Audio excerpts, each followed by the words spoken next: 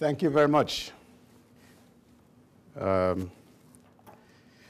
Ladies and gentlemen, when I listened to my good friend John Downing's introduction, and he mentioned having distinguished scholars from the four corners here over the period of months, and I couldn't identify myself in any of those four corners, so I said, well, maybe there is indeed a fifth corner, namely the one I was sitting over there in, and maybe I should simply stay in the fifth corner and listen to somebody else speak this evening. But it's indeed a pleasure for me to be here. And another point I want to mention earlier in this presentation, it's very rare that I get introduced as Professor anything, you see, because I'm not a professor. And I'm a senior lecturer. And you see, in the University of the West Indies British system, where the rank of professor is the rank of professor, not only if you're in the teaching, if you get called professor and you are not professor, as in having a chair, somehow you look like an imposter. So I want to say that I'm not an imposter in the sense that I do have credentials at the university, but not the credential of distinguished professor. It is a very rare and honorable title. But nevertheless, I like to be called professor. So I'm very happy when I'm in America because I get called professor even for 5 minutes. So it's a nice feeling. Ladies and gentlemen, I know that you have been through, some of you have been through these lectures before.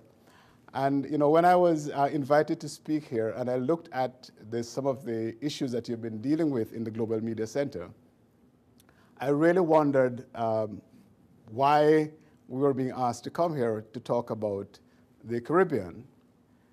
Because, we are a small part of the world. And if this was another place and you wanted to talk about dancehall music or reggae music, I figure I would have a place, because then that's the home of dancehall and reggae, or the home of soca, and the home of some good sprinters and jerk chicken and all of those kinds of things. So I could talk about food and sport and all of these things that are Caribbean famous and which we are happy to share with the rest of the world. But seriously, I said, well, perhaps what's happening to us in the region might be of some interest to you as persons interested, people interested in what's happening to media and culture and communication in this postmodern period of the world, because it is indeed a very bewildering period. When I began in this business as a reporter with the Jamaica Broadcasting Corporation, life was simple and life was exciting, because in those days we had 2 radio stations in Jamaica, and you worked for one or the other, and you listened to one or the other. And if you had a shortwave radio, you could perhaps pick up the BBC or Voice of America. And sometimes at night on your AM radio, you could pick up WINZ in Miami. We kept calling it WINZ, but they keep calling it WINZ. That last letter of the alphabet looks more like a Z to me than a Z, but anyway. So we learned, we heard Sarah Vaughan and Duke Ellington and all those kinds of things. And so we got to know America in a way through radio. Armed Forces Radio, BBC Radio, and got a view of the world. So all of that has changed, and perhaps what I'd like to do this afternoon is to talk with you briefly about some of those changes, and then perhaps to leave enough time for questions, because I think it will be more interesting for us to share than for me to stand here and give a lecture in a formal sense, because what new am I going to tell you? Tell me something new. That's what you want to know. What is new and different? And I also want to hear something new from you. Now, I'm going to briefly remind you of the Caribbean, then look at some of the main factors that are changing the media in our region, and some of the ways in which our media industry has been responding to that. And then towards the end, we will look at some future directions for the industry and for policymakers. Now, for purposes of this presentation, the Caribbean I'm describing as the English-speaking Caribbean, and knowing full well that's not the entire Caribbean. It's not even the larger part of the Caribbean. I'm referring to the 13 or so islands and Guyana and Belize on the South and Central American mainland, which were part of the British colonial experience. The group of countries that now, from Bahamas in the north to Trinidad in the south, and I deliberately don't have a map so that you can just go there with me through your mind's eye, rather than seeing it on a map, as well as we go far west to Jamaica and Belize, and then east to Barbados and the Eastern Caribbean. All of that in the Caribbean archipelago. Beautiful place to spend vacation if you ever want to get away from winter, and if you ever want to find a part of the world which, not unspoiled, but where people and friendships and good food still commingle. Now, in those multicultural societies, we fashioned societies which are predominantly, in terms of ethnicity, predominantly Black, African American, but also, and by African American, I simply mean that we are part of the Americas, not part of the United States of America, but Americas, and we are originally people out of Africa. But that's not the whole story. It's a story of Chinese people, of people of Indian origin, of Europeans, a very strong mixture of people from the Middle East. And I should pause to tell you that in Jamaica, we call every Arab we call a Syrian, right? Whether you come from Lebanon or Saudi Arabia, we have one word for Arab people, Syrian. And the reason is simple. The first merchants who came to Jamaica to sell dry goods were Syrians. So the others who came, we never made any distinction. We call them all Syrians, and they all answer to being Syrian. Perhaps Jamaica is the only place where they would accept being called Syrians. because they know that in Jamaica, we take it to be out of many, we are one people. It's not a big thing for us, you know, so. And so that eclectic group of people fashioning societies and cultures and so on. And in terms of our media development, I want to talk about three distinct periods. An early period in which the pre-independence period from the 1940s through the 1960s, and then a period in which the media became under greater national ownership, and then the current period in which we have seen privatization, liberalization, and the impact of the internet. Now, in the pre-independence period that we're talking about, most of the media in our part of the world were owned by external owners, mainly British. The exception in newspapers was the Daily Gleaner in Jamaica, which had been owned by Jamaican families from 1834 and is arguably one of the longest continuing publications in the English language. Occasionally, over the last period since 1834, they perhaps have missed a couple of days because of strikes or earthquake or hurricanes or whatever it is. But it has been a continuing publication over this period of time, so making it quite an old newspaper. But apart from the Gleaner, a lot of the ownership of papers was by British media magnates, Cecil King and Roy Thomson being the two major ones. In these days of Berlusconi and Sony and Columbia and the other media giants, it is perhaps only the historians who might remember that back then in the 50s, the Cecil King's International Publishing Corporation was the largest media company in the world. you know, owning newspapers wherever the British flag flew.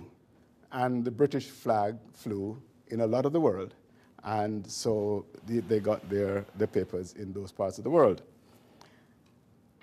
Then in radio, a company called British Rediffusion owned the four largest radio stations in the region at the time. Radio Jamaica in Jamaica, Radio Trinidad in Trinidad, Barbados Rediffusion in Barbados, and in Guyana, I think it was called Berbice Radio. Radio Demerara, sorry, in Guyana.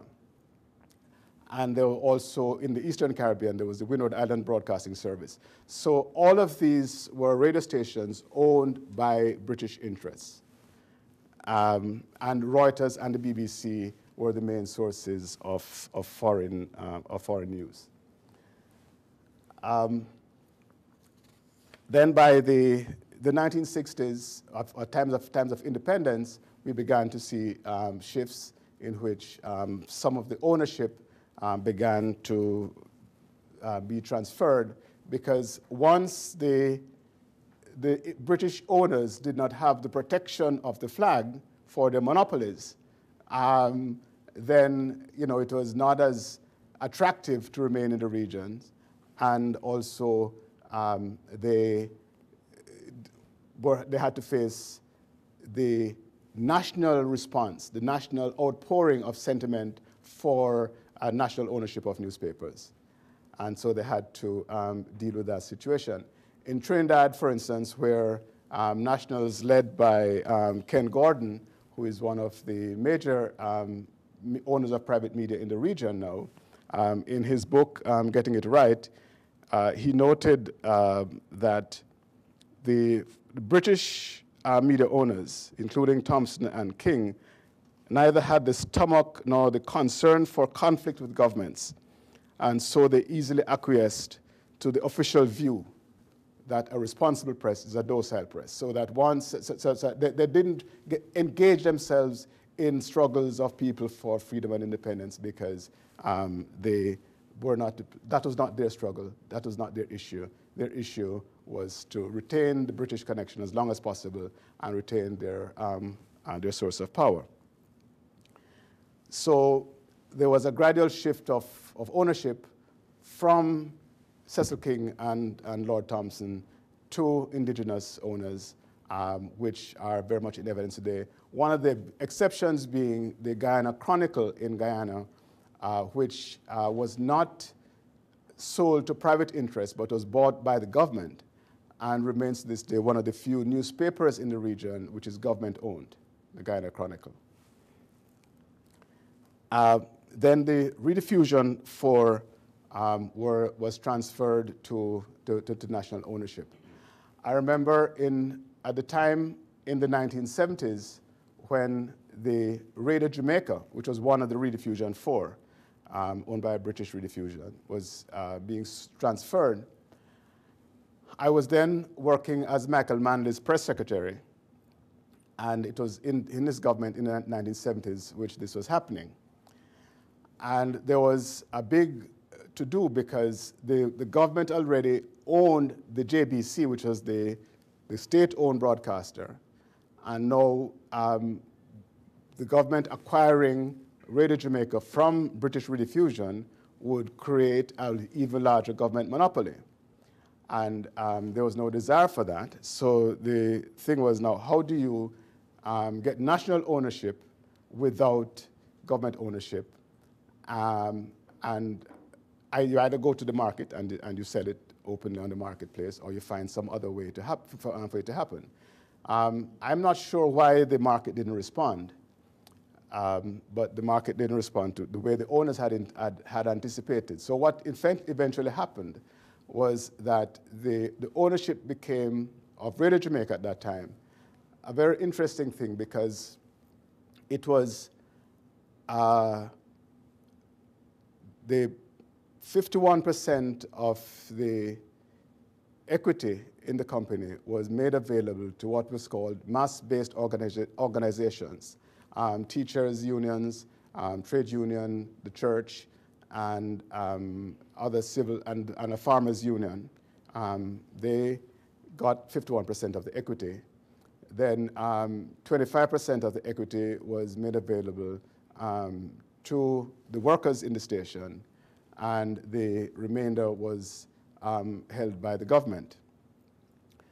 Over time, that ownership changed, and the government gradually sold its equity.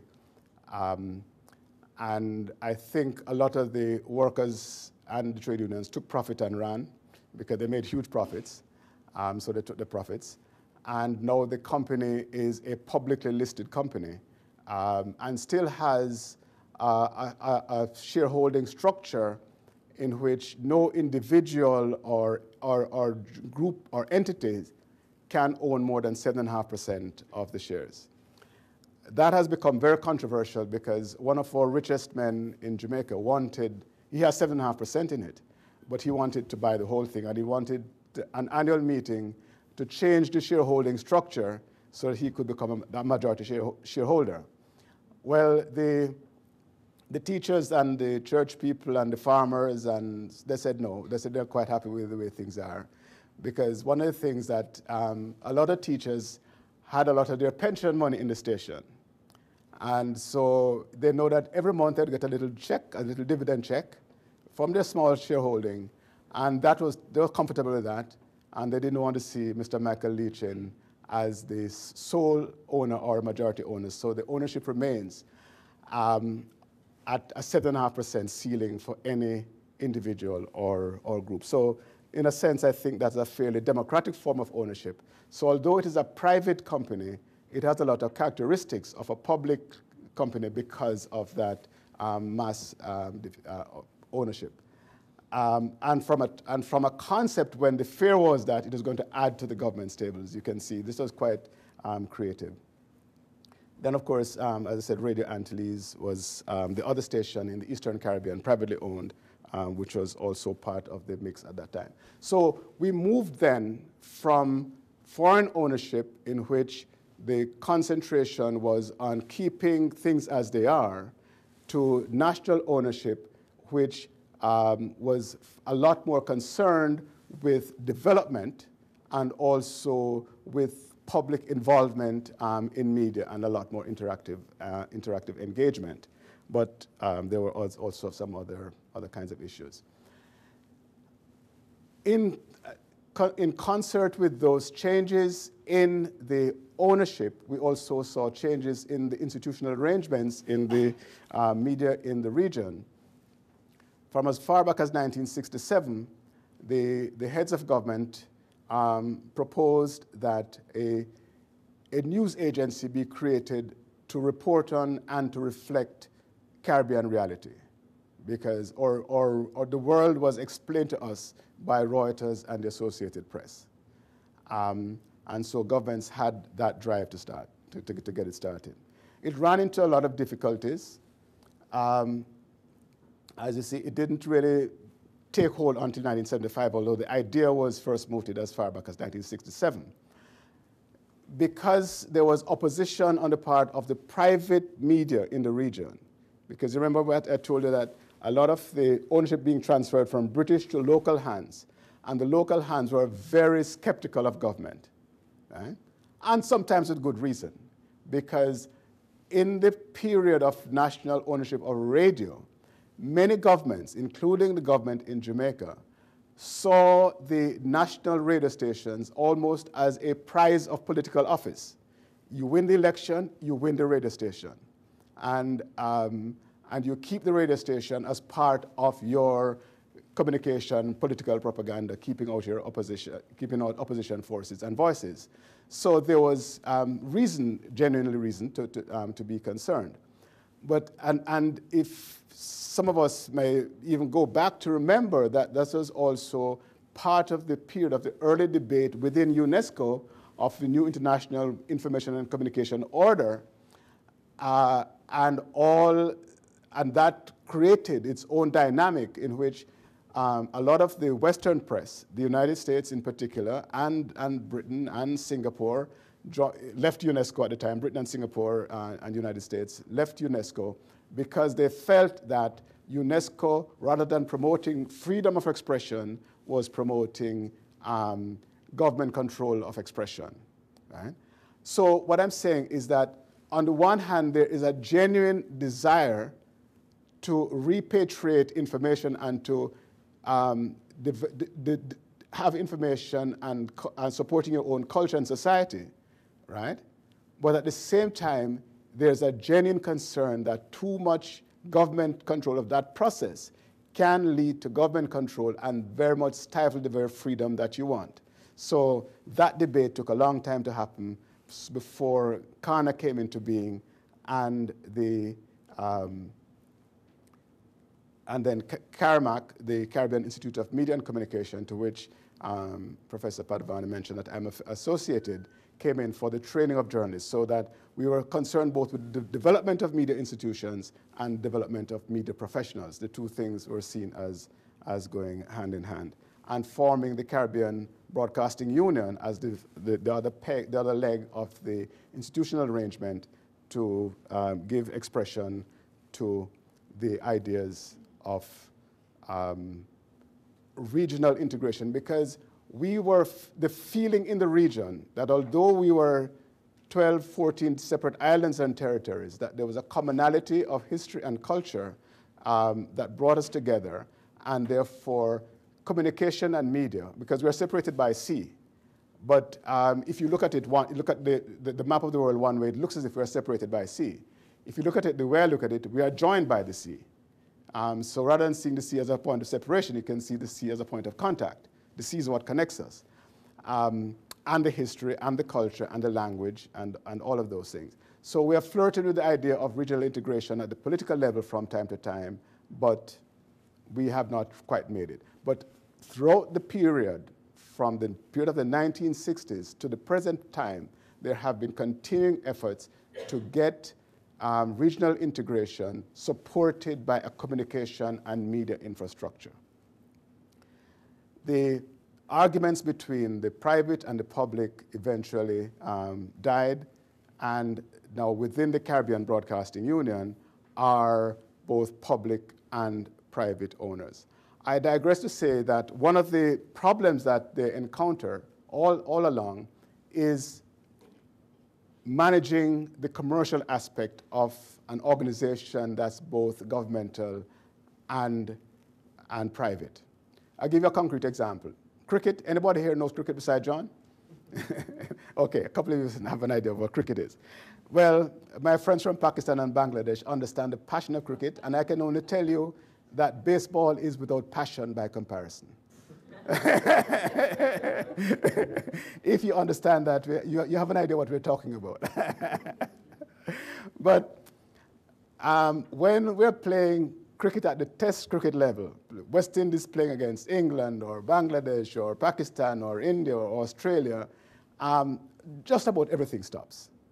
On a really important test match, government and the economy and politics, all of those things take second place while you listen to the radio.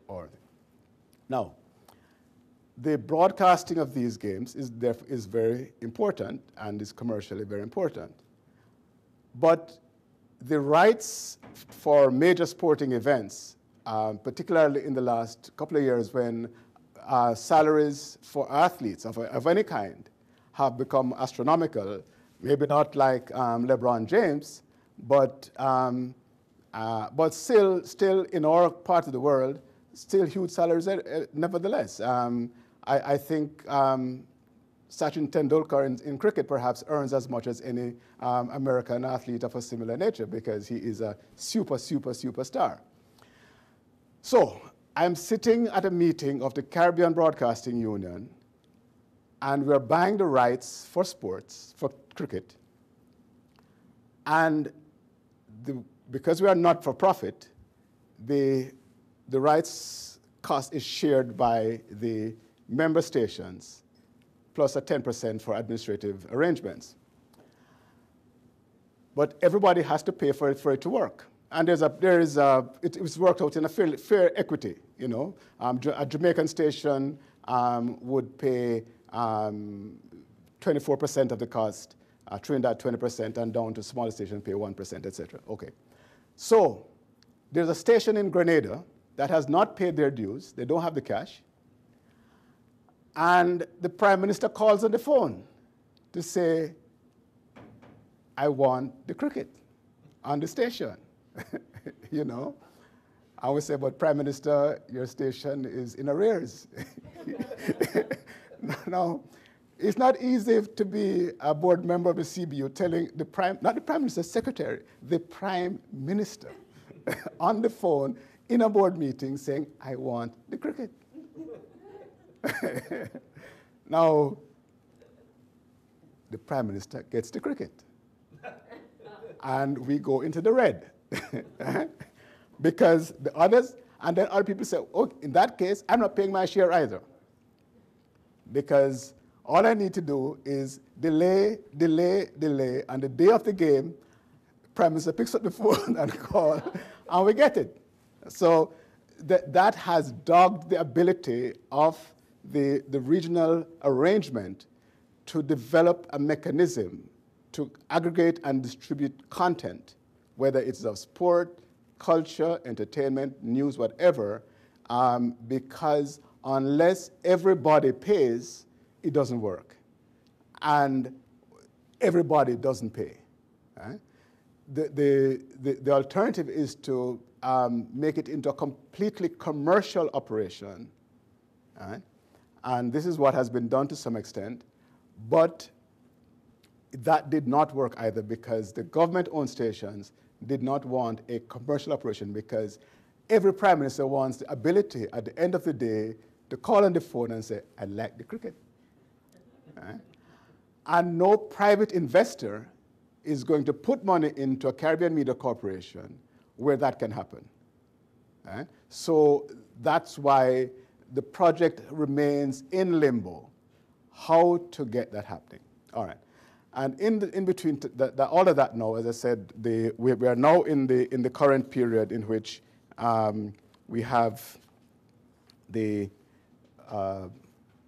period of market liberalization, consequent on the things that you all are aware of, the collapse of the Soviet Union, the Washington Consensus, the magic of the marketplace, and all the things that you are all familiar with. I don't need to bore you with those details. The market won, you know, and the market rules. The market won, the market rules. So that from 1989 onwards, all our governments have been adopting more market policies in their domestic economic arrangements, and the state media is also a part of that. Somebody asked me today, and I need to make the point again as well, that there's a mixed view about the state ownership because people in the region don't have an intrinsic opposition to governments owning the media, but they have a fundamental opposition to the governments using that ownership to promote themselves at the expense of the opposition or civil society groups, right? And because, I mean, we are a region of open democratic societies where governments are regularly changed in open and free elections. And so people don't take kindly to government control of sorts of media for its own ends. And where that has not happened, the stations can continue. So what we end up with is a regime in which the market there's been a proliferation of radio license and television license, and competition in television as well. The exceptions being, notable exceptions being Barbados and the Bahamas, where the governments continue to invest a lot in the public television services and also to keep out private ownership. In most of the region, the pattern is competition between the state sector and the new licensees being private, okay? And then, of course, we have an international environment in which, through satellite and cable, we have a lot of international channels. Jamaica is located, like the rest of the Caribbean, in the footprints of the US domestic satellites, so that programs on satellite that are intended for the southern part of the United States can be accessed quite easily in Jamaica. And that has fueled the development of the cable sector, which began initially as small operators staying in their neighborhoods, getting one dish on their roof, pulling down some programs, sharing it with the neighbors on either side, then getting more wires, adding more neighbors, the next street, and until you have a whole district.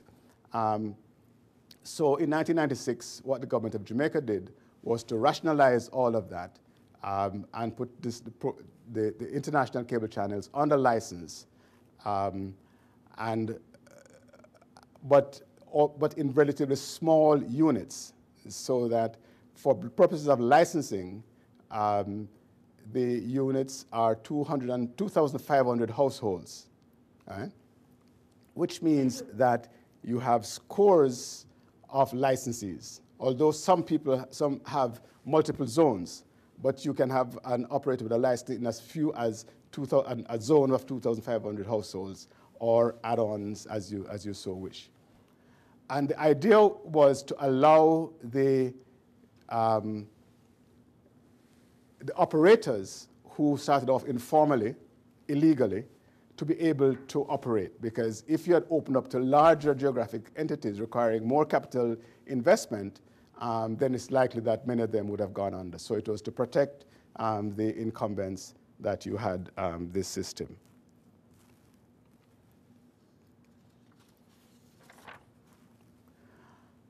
All right, so those are some of the examples of the consequence of privatization. As you were told before, in Jamaica, the Jamaica Broadcasting Corporation was privatized to Radio Jamaica, which, as I told you, was the output of one of the British rediffusion 4 stations. And they acquired both the television and some of the radio assets of the Jamaica Broadcasting Corporation. In Belize, the Belize Broadcasting Corporation was privatized. In Grenada, the government station was sold to one of the Trinidad operators. And in Trinidad, the government did not privatize the state-owned station, but they commercialized it. So it is no longer in any way, shape, or form a public broadcaster in that sense of the word, but an entirely commercial operator owned by the government. And all of this has seen, so as a consequence of all these developments, that the media in the Caribbean is largely advertising driven. Right? Now, at the international level, the growth of the multiple channels have created new competition zones for the private broadcasters. And in the old days, when you could guarantee an advertiser large audience because you're the only game in town or one of two, that's no longer the case. So the #1 radio station has moved from a 60% market share to a 30% market share. Right? 27% market share over a matter of just 5 years. Right? And so market share ranges from 1% for some of the smaller stations to as much as 25 or 30% for the larger ones. So that becomes an issue. How do you manage in a commercial environment when your audiences are shrinking and therefore you can no longer guarantee an advertiser the large audiences that they need? Another issue from this is the issue of violations of copyright and intellectual property rights, because the cable operators, they offer a lot of these US premium channels which are not available for sale in our part of the world. So what happens is that a cable licensee in Jamaica, for instance, would apply for a license on the basis that he's offering these 15 or 20 channels for which he has a licensing arrangement. And he does have a licensing arrangement. Home and Garden, the cooking channel, hairdressing, I don't know.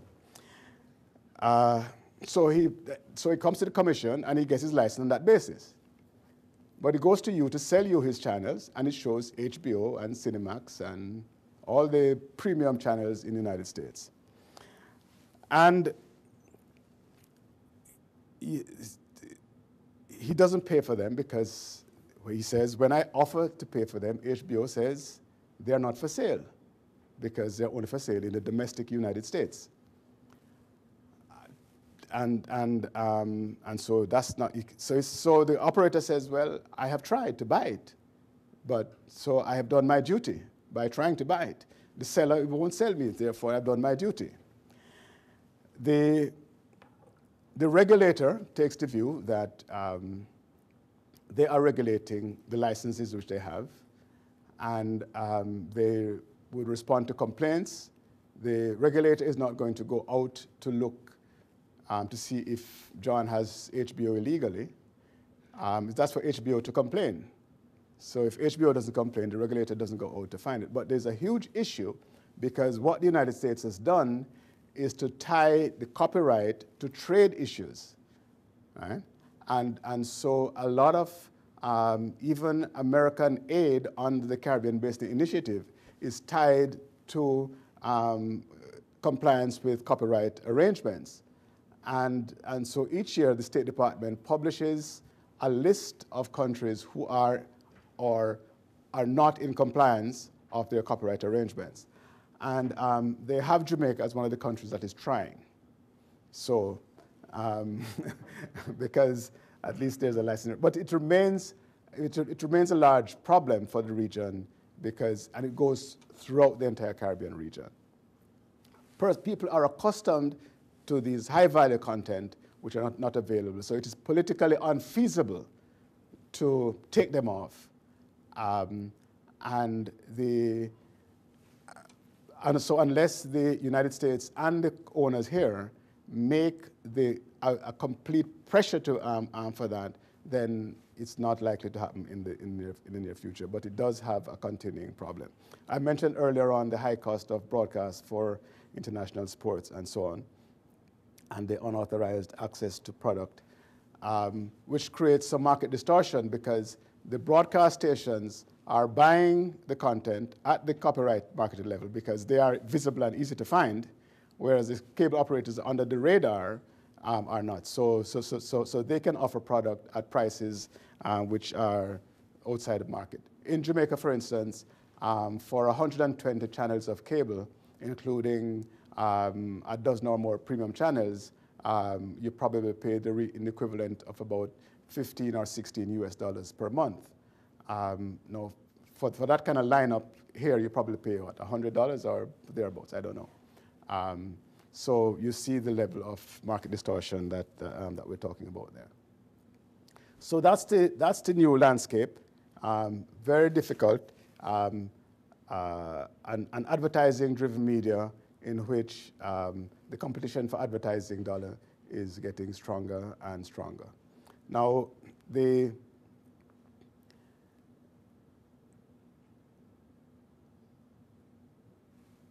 the media, the mature media, radio, television, newspapers, are trying to respond, but they have to face the number of issues. One of them is this legal and regulatory framework that I just mentioned. Another one which I want to spend a little bit of time on is what I call the awards in libel and defamation cases. Because in recent years, there have been several large libel awards that have been granted by the courts in Jamaica. One of the most egregious was one with a minister of government who sued a newspaper for a story which said that he had accepted bribes under the table when he was minister from an advertising agency that worked for the government. The story originated with the Associated Press out of New York and was carried by the Gleaner. And Associated Press retracted the story, saying they had rechecked and they don't think they have a basis for the story. The Gleaner nevertheless carried the story and continued to carry the story. To cut to the chase very quickly, after 16 years of going back and forth through the courts, the ex-minister won a large award.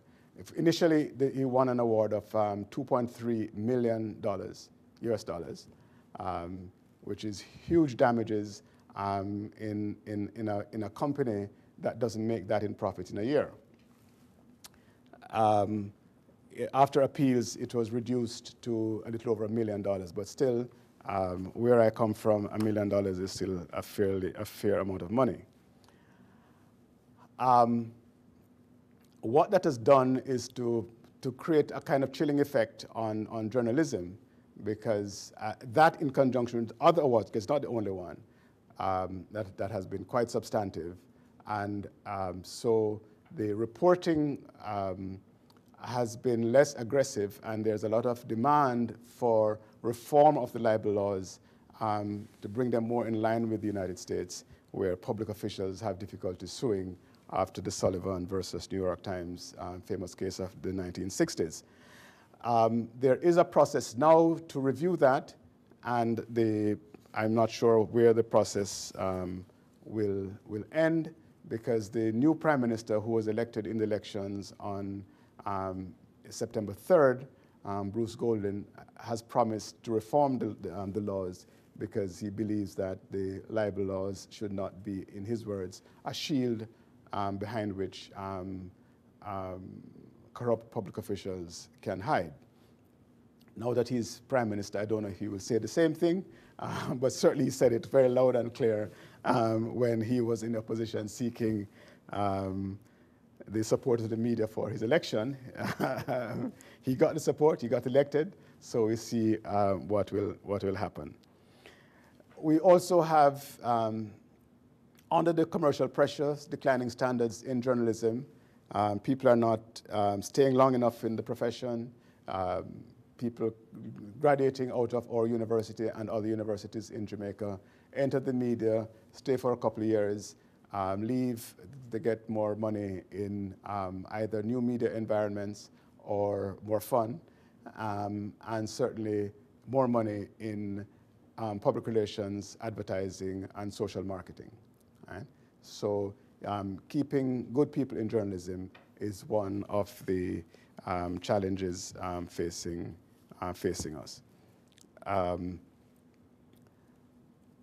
As well as what we now have is obviously a brand new workplace in the internet environment, and a new workforce of young people with different kind of attitudes and expectations. So that has been also one of the challenges to which they are beginning to respond with a number of strategies, and I'm going to try and finish it up quickly, such as trying to manage cost, diversifying revenue sources by things like less dependence on advertising, the older media reselling archival material. We've also seen a fair number of mergers and acquisitions as small media companies are taken up by new ones, leading to the Pan-Caribbean media environments. The number of stations, adding platforms so that, for instance, if you get a license, you will then create, instead of having just one music channel, you would have 3 music channels, one adult contemporary, one hip hop, one reggae, perhaps one soca, so that you can appeal to different niche markets with different products, and also trying to market some of these products to Jamaicans in the diaspora, particularly in North America and the United Kingdom, where most of them are located. So, 2 major approaches. One is the Caribbean Media Corporation, which I mentioned before, has formed a Caribbean Vision channel, which is distributed on satellite in North America and on cable in the Caribbean region. It is the fledgling aspect of what is expected to be a Caribbean station. We don't know if that's going to happen. For the problem that I mentioned, because of this odd kind of ownership where it's not commercially driven and it's not funded by the state. So its future for me is uncertain, particularly in the light of these other developments where the private media are forming their own groups by merging and consolidating across the region. The biggest one is One Caribbean Media. Now, One Caribbean Media is a merger of the CCN group in Trinidad, which owns the major newspaper in Trinidad, the major television station, and in Barbados they own a major newspaper, a satellite distribution company, 3 radio stations, and a radio station in Grenada. So that makes them a fairly large media group. And as they call themselves One Caribbean Media, their intention is clear to continue the growth and expansion in the region that could not happen under that private mixed state ownership that we mentioned before. Their main competitor is the Columbia's Communication Group, which is headed by one of the wealthiest individuals in Jamaica and in the region, Michael Lee Chin, who is listed among Forbes 500 richest men in the world. And the Lee Chin Group owns television and cable in Jamaica, cable in Bahamas, cable in Trinidad, and also an undersea submarine fiber optic network. So their potential for growth is the largest because they're now looking towards the Hispanic part of the Caribbean as well. And they will be joined soon by the Carlos Slim from Mexico, whose media operation is buying out one of the smaller telephone services in the region. So what we're going to be seeing more is a lot more competition and players in that area.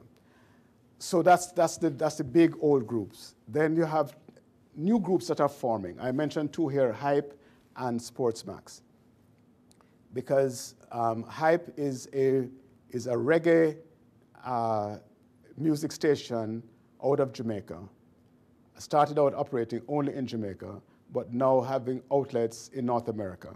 And their intention is to do the reverse of what BET or VH1 has done by forming Tempo to come to the Caribbean. So they're going from the Caribbean this way with music programs, mainly reggae and dancehall. But they're not the only one, but I mentioned them as one example of that genre. Then Sportsmax, another Jamaican company, which their strategy is to acquire very attractive sports products. The main ones being cricket and football, soccer, for those who don't know better. And they use that to, and they have a very interesting thing because they have a mixture of subscription and advertising as their revenue base. Right? They charge about $5 a month for a box for their channel in your home. Now, $5 should be seen in the context of $15 for 120 channels. So 5 for 1, is a lot of money. But that's their model. It's driven by, and they're doing quite well. So they pull the programming from, and they also have, and they bought out Fox, the Caribbean rights for Fox Sports Network, all right? So, and they have the rights for Italian soccer, the Italian Serie A. They have the English Premier League, and they also have the Bundesliga, and they also have the South American soccer. So they have soccer from all over the world. So if you want to watch football, and we're football mad and passionate, as long with cricket, you have to find $5 a month to do it. So it makes it possible for them. And they bring it into Jamaica and then uplink it back to the rest of the Caribbean, and they repeat the pattern there. And they also get advertising, so they get 2 bites of the cherry. So those are 2 kinds of responses which are quite creative and which I believe are going to develop. Where they are short at the present time is in developing Jamaican sports content. They're now just beginning to do that with some of these Jamaican sports. Okay. So in summary then, what we're seeing is that the old media business that depending on advertising is dead, and the new media business is still not yet taking shape, but it is taking shape. It is, we're seeing new models between media and advertising, as we see, for instance, in a brand that we call Rising Star, which is a Jamaican equivalent of the American Idol, and people pay for this. I mean, the phone-in to support the stars it's like a license to steal, really, because entire communities will support the people. If you get on Rising Stars, people are going to get on the phone, text messages in Jamaican dollars, right? A normal text message in Jamaican dollars is $3. To text for Rising Star is $25. Right? If you want to vote for a favorite star on Rising Star, it's $25. So it's a huge, huge thing, and it is popular. But that's just one example of a switch away from advertising to getting the consumer to pay for the product indirectly. And we're seeing subscription of the kind that we talked about, like with the Sportsmax model. The multiple ownership is going to continue. We're going to see a lot more mergers and consolidation, and the decline in the state sector is going to continue. The strength of the old media, of course, is that they have a history of creating content. They have a history of credibility in many cases, and they also have a history of gatekeeping, so that things simply don't happen as it would happen in any of the social marketing networks, MySpace or whatever is your particular space. Public broadcasting, a very uncertain future. I believe that the old model of public broadcasting is just as dead as the old model of commercial broadcasting, but I also believe that it can be refined, and because I think there's some things which publics want which are not responsive to commercial entities. I believe the richness and experience of the social networks is an indication that that is desirable. What we are not quite sure is how all of that is going to happen as the broadband becomes more pervasive. I believe also that in terms of public policy, that one of the things is to have more public access to private media through the regulatory framework. And it is not difficult to design if you really set your mind to it. the regulations that we have cannot regulate media in the internet age. But at the end of the day, we're talking about content. We're talking about trying to create a Caribbean presence using media in the Caribbean to bring the people of the Caribbean together. I believe that that really means cultural relevance.